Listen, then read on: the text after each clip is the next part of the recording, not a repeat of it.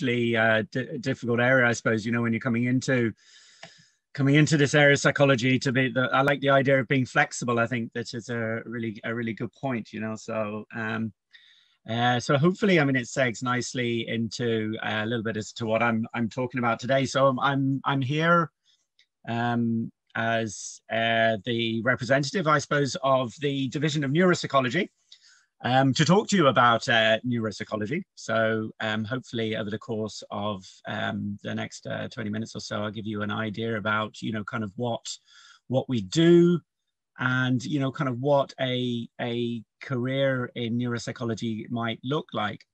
Now, you know, I have to say from the outset a little bit that, you know, I'm not that I'm a fraud, but I currently occupy the post of a senior clinical psychologist in St. James's Hospital. And I'm currently chair of the Division of Neuropsychology. And the reason that I'm kind of putting out there a little bit of slight proviso here is that my daily job, I suppose, to some extent, isn't through, I don't do neuropsychology all day, if you know what I mean. But I have a strong background in neuropsychology, and I've been able to use those neuropsychology skills in the job that I do.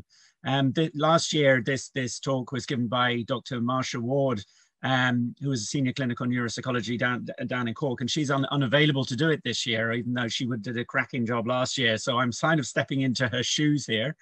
And using a lot of the information that she would have given last year. So apologies if to some of this it feels a little bit familiar, but I think it was such a good presentation. I think that it would be a shame to, you know, kind of mess with it too much. So what about neuropsychology? Well, look, why is neuropsychology important? And I think you're probably looking around and you'll see there are a lot of different presentations over the course of the day in different areas of neuropsychology. Different areas of psychology. And I'm just going to focus obviously on this particular area, and just a few facts to be bearing in mind a little bit, you know, when we're kind of looking at a career here. It is estimated that there are 800,000 people living in Ireland with a neurological condition. Okay, now that's quite a substantial amount of people. Probably a little bit of a quiet population in some respects. And by that, neurological conditions, we can be talking about anything from dementia through to epilepsy, through to acquired brain injuries, strokes, you know. So 800,000 people, that's bordering on a fifth of the population. And it's noticeable there that 40,000 people diagnosed in Ireland a year. So it's a substantial, you know, kind of area that we're dealing about here. And just if we look at other just specific facts, you know, we could go on forever about these areas, but brain injury is leading cause of death and disability in children and adolescents. We can talk about alcohol-related brain injury, Wernicke's encephalopathy, Korsakoff's, you know, is a specific type of brain injury. 1 in 2 homeless people have a brain injury. And that's a quite stunning piece of fact there. You know, the amount of people out there on the street there, a lot of them have had some level of injury. 1 in 4 prisoners in our prison services have brain injury. So you can see here that just looking at it's an area which is emerging more, and we're becoming more aware of these statistics. And stroke is going to be increased by up to 59% by 2035. Okay, that's another area around stroke. And, you know, it's interesting to also note that as our population ages, that the incidence of things like dementia will obviously you know, kind of increase in keeping with that. You know, so, you know, we can see this area is becoming increasingly more important as the years go by. You know. So the brain is the most important organ that you have, according to the brain. So the idea here, I suppose, is that, you know, obviously it's a hugely important area in our functioning in terms of, but when we need to mind it and look after it. And I suppose that neuropsychology is very much geared into trying to look at the brain in terms of being a muscle, a function, and to try and work out ways how to look after it, number one, but also to try and work around any particular difficulties that might come up for people. So neuropsychology. I love this. I love this slide.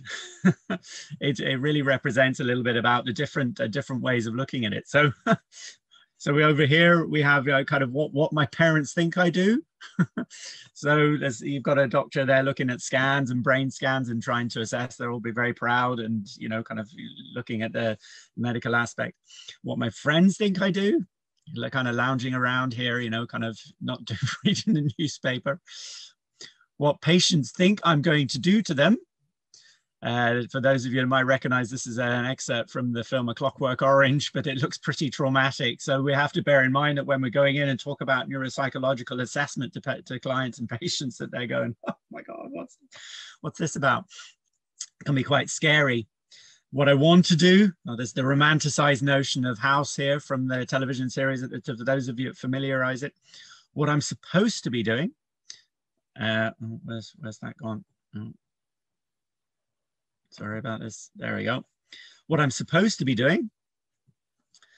This is a lady here, obviously doing some neuropsychological assessment there. And what I really do, a lot of paperwork.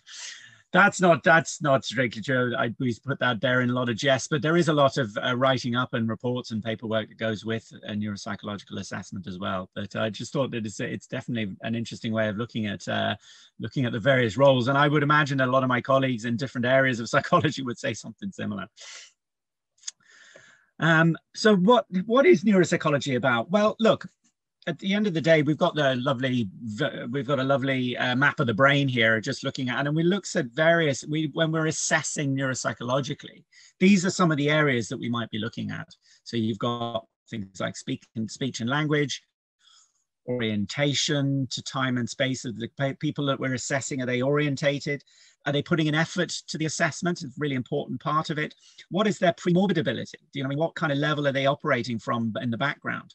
Attention, memory. We're looking at sensory and perceptual motor functions, executive functions, speed, personality, emotions. There's a wide range of areas of functioning of the brain that we tend to look at through neuropsychological assessment of the brain. Here splits it up into various, the frontal lobe, temporal lobe, parietal lobe and occipital lobe, and then the subcortical areas of the brain. So in looking at the behaviors, we get a better sense of what's happening in the brain, about areas that might be potentially damaged. So while we can't say for certain that an area of the brain is damaged here, though this is going to happen, we can make insinuations about using the neuropsychological assessments that we do about what's going on in the brain and what might have been affected, and therefore looking to make recommendations off the back of that assessment. Okay, so these are some of the areas, the neuropsychological functions that we tend to look at. And as we can see here, when we look at certain areas of the brain, it's a little bit of a messy diagram, but it gives us a sense of some of the areas to look for, the areas we're looking at. So over here, the frontal lobes of the brain, looking at recognition of emotions, theory of mind, insight, self-evaluation. And these are broad brushstrokes in terms of neuropsychological functioning, but it gives us an idea of some of the areas of the brain and what we're looking at. So sustained attention, divided attention, free recall, delayed memory with the temporal lobe, and back here in the occipital lobe, looking at visual perception, visual construction, and looking at coming up into the parietal lobe here, object naming, word finding, fluency, and flexibility. As you can see there, so it's just to give you a little bit of an idea about some of the things that we're really looking at. And the assessment themselves, it looks at, various types of assessment we might be looking at here, including some of the block design tests, for instance. Some of you might have seen these before, where we're asking people to put blocks together into certain shapes, and that gives us an idea of somebody's visual construction functioning or perceptual functioning. And there's various tests that we use, like the Wechsler memory scale. There's the TEA, the test of everyday attention, which we'll look at this particular area here, sustained attention, divided attention. The DKEVs, which very much looks at frontal lobe functioning. So all of these kind of areas, flexibility of problem solving, metacognition. So the DKEVs would look into that area, and so on. So, there's the WAIS, the Wechsler Adult Intelligence Scale, which looks, gives us a sense of intellectual ability. And, you know, the Towers London test is part of the DCAVs here, which is problem solving, you know. So it's just to give you an idea of some of the assessments that we do to look at and connect functions to the brain. So there's a nice little slide there, a nice little meme, as we say, not up to date with official terminology, but to neuropsychology assessment and beyond. And, you know, so we basically, what we'll be looking at is when we're doing this and when we're looking at the assessment process, we're using our core skills. Our core skills would be as clinical psychology. And we're using our core skills that and building on that. So we're going to specifically apply those core skills, psychology skills, to a population who have developmental or acquired neurological problems. Okay. Now, look, these neurological problems can either be static, i.e. they're there and they're unchanging off the back of maybe off the back of like a brain injury that's happened, or it can be degenerative. When we talk about more dementias, we talk about, you know, kind of degenerative disorders, and, you know, that might be getting worse. So you can be dealing with, sorry, I moved on. You can be dealing with something that's static or something that's degenerative. It can be a sudden onset or a gradual one. So you'll be looking to assess that, and requires advanced understanding and lifelong learning on the brain and its systems. But if we look over here into this diagram here, it just gives you a sense of, we would do a diagnostic assessment. We look at assessment of current functioning, so how they are. We can do pre-surgical assessments as well for people that are going in for surgery on the brain. We do an assessment at the start and look at maybe doing assessment afterwards just to see if there's been any change post-surgery. We look at outcome assessments. How has any particular surgeries or any particular medications or any treatments affect things? Prognostication, sometimes they're able to do assessments, give an idea about how the process is going to go, how things are going to progress as it goes on. We want to be able to inform things like cognitive rehab. Do you know what I mean? So in terms of actually being able to say, what can they work on to try and make brain functioning a bit better? So if they have attention deficits or attention problems, what can they do that's going to help them try and rehab that attentional process? So we need to be able to guide people. Promotion of coping. So the idea here of saying, well, they have this difficulty, but is there any way that we can work with other functions or other processes or other neuropsychological functions to actually help them to get better and to help them to cope with the situation? Management of challenging behaviors. It can often be the case that after a brain change or a brain damage or whatever, that the behaviors might be a little bit more challenging. And how can we help person bring an education to that and help carers and people to cope with that better? Staff training and supervision, to be giving an idea to people who work with people of neurological conditions about how to manage them, how to work with them. Carer family interventions, obviously psychoeducation, a way of informing families and carers about some of the difficulties that they may be experiencing and how to cope with them. And then we'd also do the old research and audit side of things as well, where we have to look at what we do and assess as to whether it's functioning, as all good psychologists are trained to do anyway, you know. So where might they be practicing? Well, you know, we obviously have there are neuropsychologists in acute hospitals, you know, kind of assessing people with clients that are going into for operations, or for people that have been coming to hospitals looking at cognitive impairment.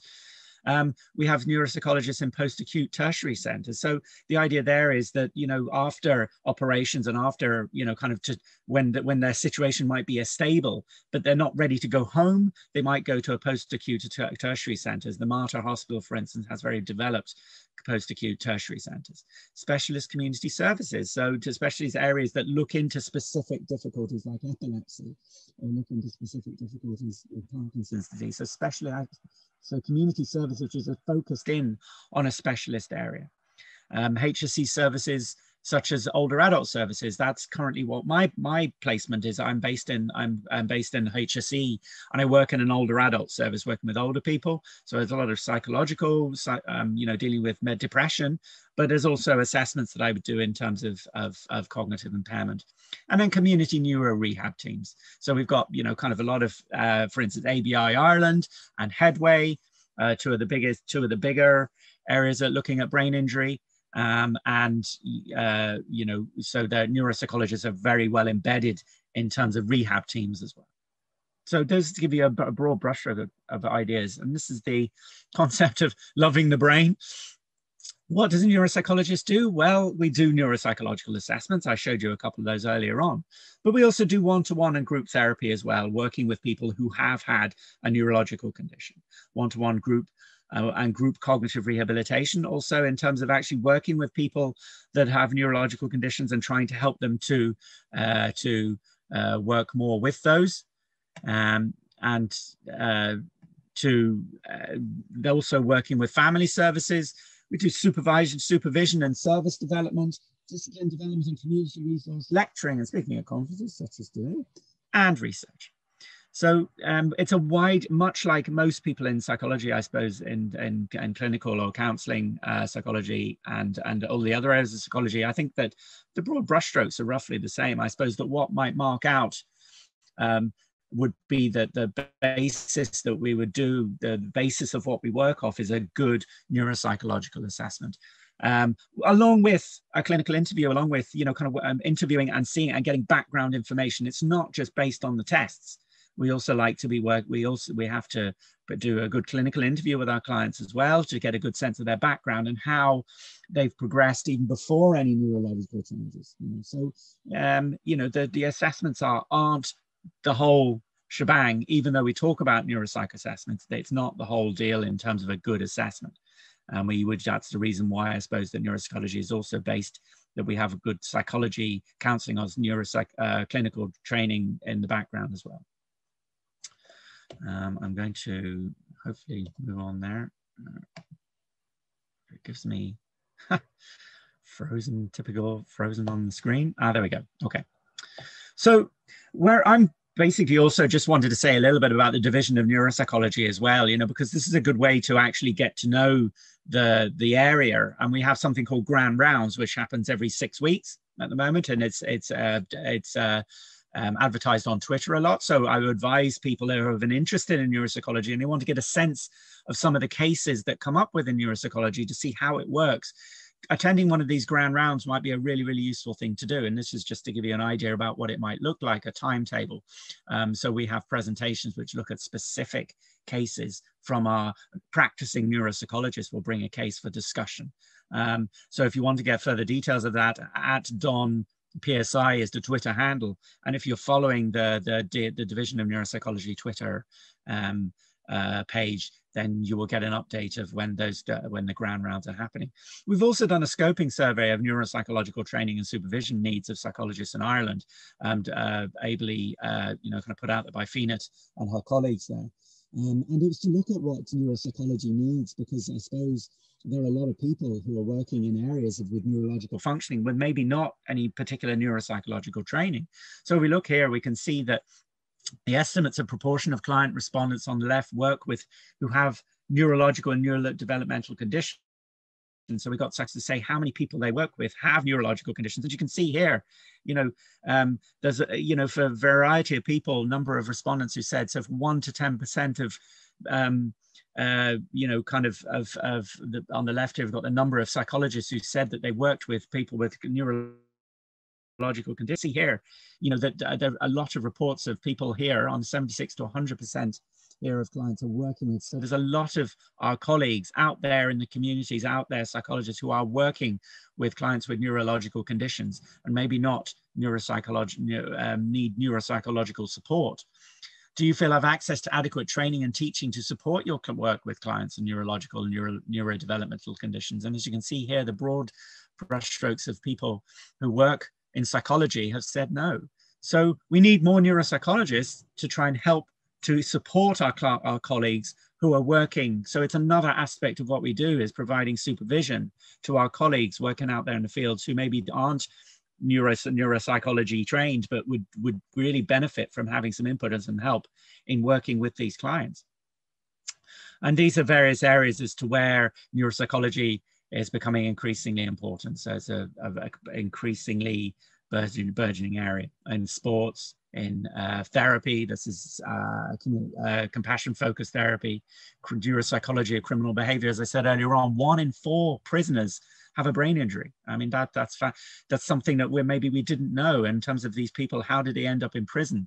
Did they end up in prison due to, kind of a behavior which might have been born of a brain injury? We have to ask these questions. So it's really wide-ranging area of functioning. And this, again, just to endorse the neuropsychology division, we always take full membership as well, which are people who have a neuropsychological qualification. But we also take associate membership as well, with people that, to come in and join us as associate members. Okay, so my time has reached a conclusion. So I'm happy to take any queries and questions there. I think that I'm not sure whether there's Ruth. Thanks very much. Yeah. Guide me a little bit there in terms of, can I take any time for any questions, or? If you could do it in the chat, that would be great. Thanks, Nick. Yeah, no problem. I will do that now. Okay, so thanks very much.